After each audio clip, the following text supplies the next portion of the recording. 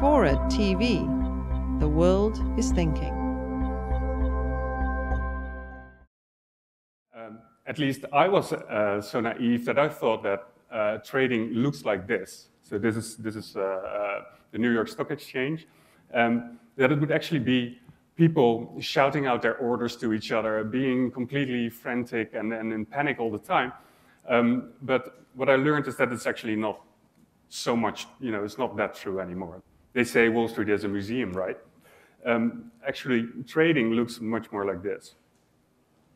It's a black box, and it's a whole network of black boxes. And in it is software that is created by very good mathematicians that try to use historical trade data to recreate a model of our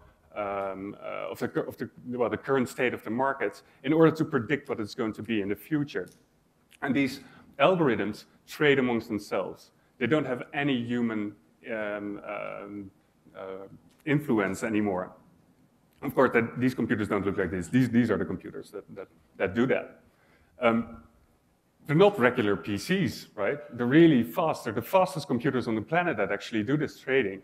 And this leads to two things that I think are really important. Actually, three. Well, one is that this kind of trading is growing. So its estimates are that it's between 50 to 70% of all trades are being done like that. So there's no humans involved. It's just mathematical algorithms trading amongst themselves. Another thing is that these computers are really expensive. So there's only really big companies that can keep up with this arms race of having the infrastructure to actually trade like that. And it's so fast. It can get up to 3,000 transactions per second, which is about 1,000 times faster than you can blink your eyes. There's upsides to that these algorithms are not corrupt, and they're not emotional. So maybe it's a little bit safer that way. But when something does go wrong, when there's a feedback loop of maybe some bad information that enters this algorithm, it can crash really fast. And while we were doing research for this documentary, in 2010, on May 6th, there was the fastest and deepest crash of the Dow Jones in its history. And we figured that this would be the center of our documentary, that we would talk to experts in the field and people who witnessed that day, traders, people who program, so the quants that program these computers, and and make a film about it. Also, and we got some of that historical data from that day to visualize. So I want to show a small clip that kind of shows the atmosphere of the documentary. 87 even start trading, 86 even start trading, 85 even start trading, and I saw that panic, I think then I started watching CNN or one of those channels. What we're seeing right now, I mean, I believe maybe unprecedented. You're going to talk about capitulation. Let's take a look at P&G. They're going to probably halt trading. We can't stop the selling. Any thoughts of what's going on here? Steve Jobs didn't die. There's no reason for Apple to be falling to zero. Right. And so they start trading, and then, I mean, the back up in, 7.5 minutes or something, it was incredible.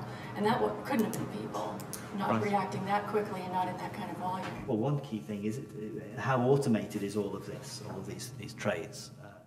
And that's when the delay started, a few hundred milliseconds, and then a few seconds, and then 5 seconds, and then 10 seconds. And then some of them went all the way to 36 seconds. So the delay in the data was 36 seconds. Right, but the way that the timestamps occur is it hid the delay, so you couldn't see it.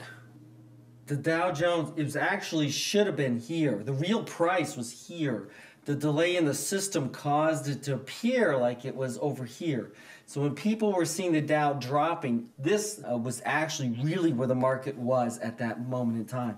We operate on this time scale where, where 5 minutes is pretty fast. You could go out for a cup of coffee and come back and find that you lost $1 billion. That would ruin your day, and yet for these computers operating in microseconds, it makes no difference.